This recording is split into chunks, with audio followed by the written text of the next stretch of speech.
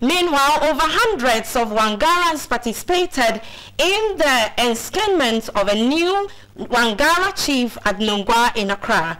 The new chief is expected to champion the well-being of Wangarans at Nungua.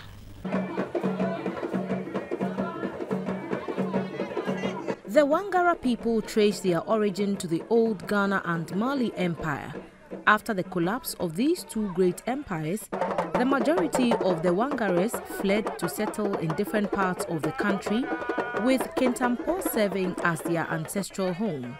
Today, the Wangara community is pursuing an agenda to explore ways that can help harness the potentials of Wangaras in national development.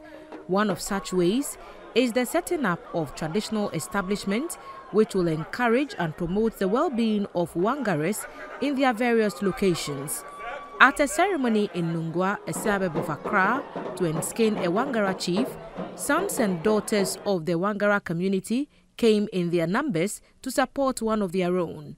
The main ceremony started with the preparation of dishes, accompanied with some indigenous Wangara performances. Next was the enskinment process. The trustee, Alhaji Dr. Musa Usmanu Dumbia, is a senior lecturer at the Accra Technical University. The Council of Elders prayed for him for a successful reign. The newly enskinned chief, Alhaji Dr. Musa Usmanu Dumbia, spoke to GTV Live News. I would want to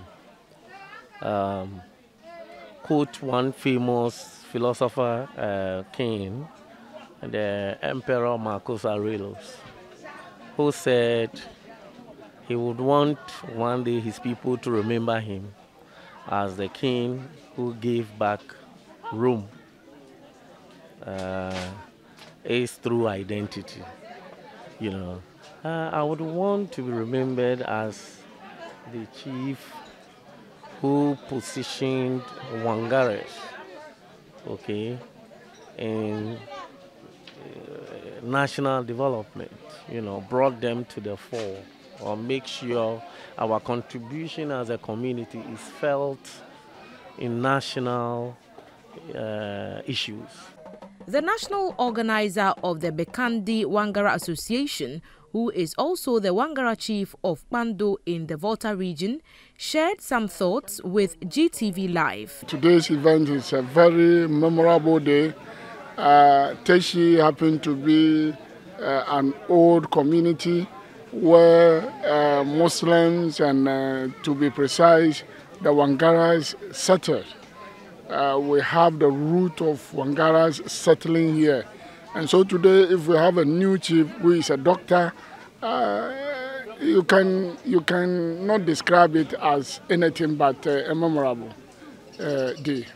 On his part, the public relations officer of the National Council of Zango Chiefs, Chief Imoro Babaisa, said the contributions of Wangaras cannot be underestimated, and hence efforts are underway to preserve the identity of Wangaras. We are also fighting the establishment of homeland, you know, where you can reach out the Wangaras wherever they are. And then, of course, having a language as part of the system must also be considered.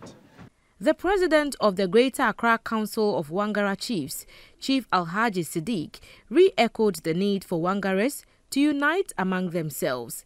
The Wangara people are one of the peaceful ethnic groups in Ghana with a rich culture.